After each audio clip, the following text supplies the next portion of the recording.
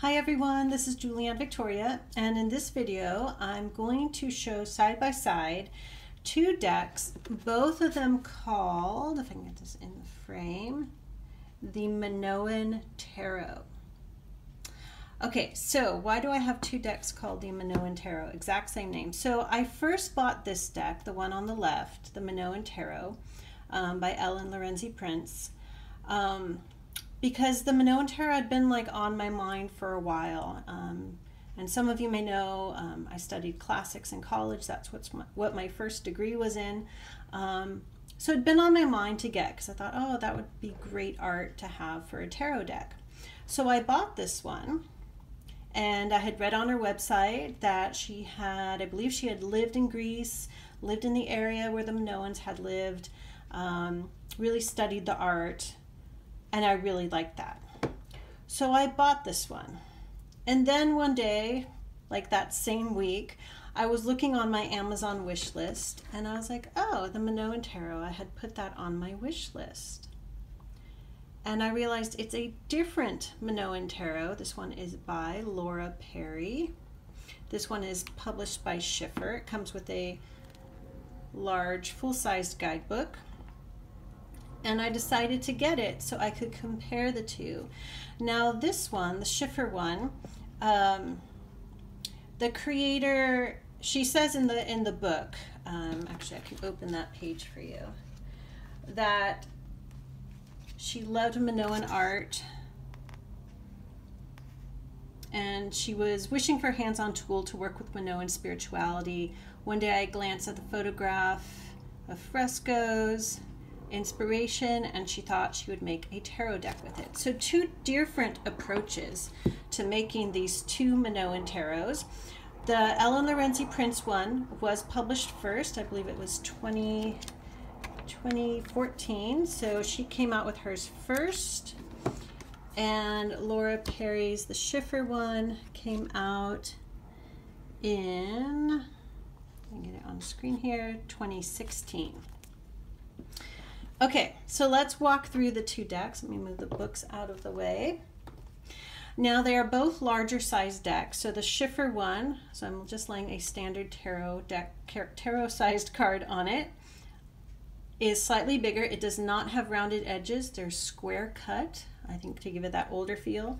And the Ellen Lorenzi Prince one is quite large, much bigger. So very tall, skinny cards. Okay, so let's flip them over. I apologize for all the gardening cuts and scabs on my hands. It's that time of year, a lot of harvesting in the dirt. Okay, so let's compare the two. So we have the Fool. In this deck, it's called the Lily Prince. In this deck, it's numbered 0 or 22, which some very old decks will have the Fool as 22. Oh, and the backs both have the Labrys or Labrices, the two-headed axe. What would be the Magician. So the Priestess. So the Minoan culture is very, very much more goddess-based. So there's a lot of emphasis on the goddess and the priestess in these decks. So the Priestess or the High Priest. So let me flip these this way. The High Priestess or the Oracle, the Goddess, the Empress, the God or the Emperor. So the Hierophant is either Singer or the Adept, the Lovers, the Chariot, Balance. So I adjusted the numbers here obviously so we could see them side by side. So in the Ellen Lorenzi Prince one, it's RWS, where Justice or Balance is actually 11, and in the Schiffer deck it's Thoth based, where Justice is number 8. So the Hermit is the Visionary or the Labyrinth, which I like that. The Wheel of Life or Fate, Strength, the Hanging Woman or sacrifice, ancestor or death. I think is it the wildwood that also has ancestor in this position? You'll have to correct me on that. So temperance is flow or balance. The devil, ecstasy or the minotaur. The tower or the shipwreck.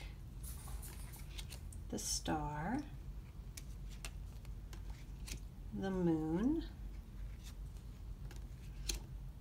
The sun. Judgment or transcendence. And the world or the world tree. Okay, so the minors, of course, have been slightly renamed. So we're starting with the earth element or pentacles in a traditional deck. So I'll just flip through.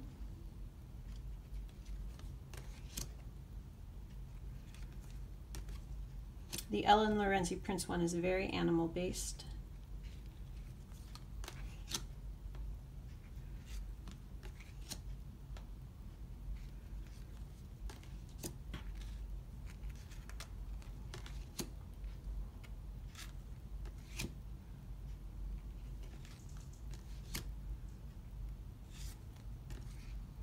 Okay, so then when we get to the court cards, the Schiffer deck has 6 court cards, and of course both have different names. So in Ellen Lorenzi Prince's deck, we have the Worker for Page or Youth in the Schiffer deck.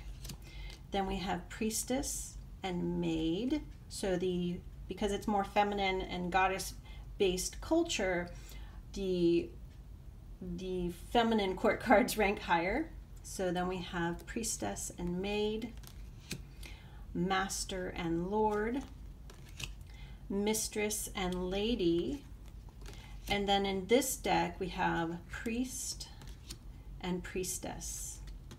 Okay, so then we move on to the element of water or cups.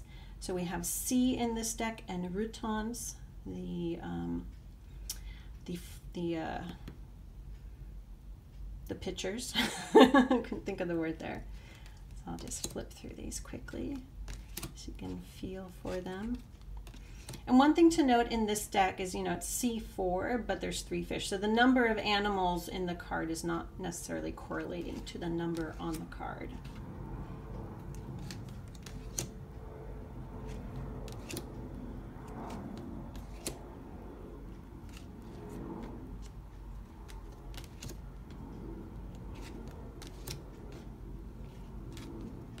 And then we have our court cards, so Worker and Youth, Priestess and Maid, Master and Lord, Mistress and Lady, and then our Priest and our Priestess.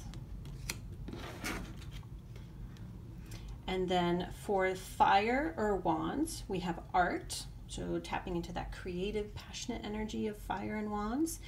And in the Schiffer deck, we have the Labracies, or the two-headed axe.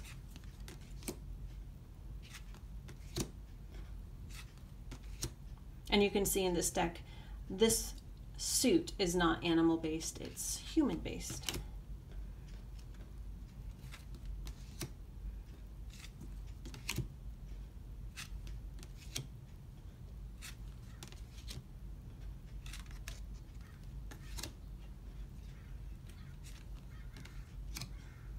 And then our quartz.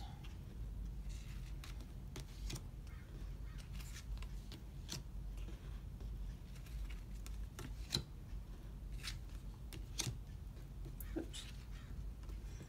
Jumped ahead there. Okay. So lastly, for the swords or air suit, we have Sky in the Ellen Lorenzi Prince deck.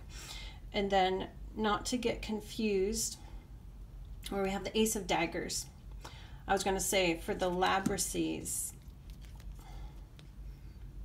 because they're sharp edges, that's not to be confused with the sword. That is the wands. Okay.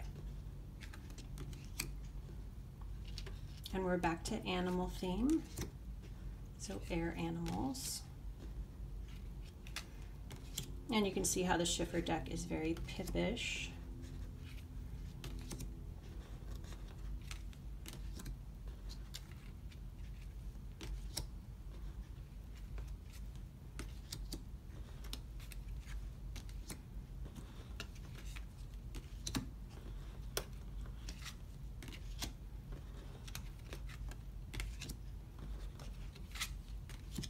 And our priest and priestess.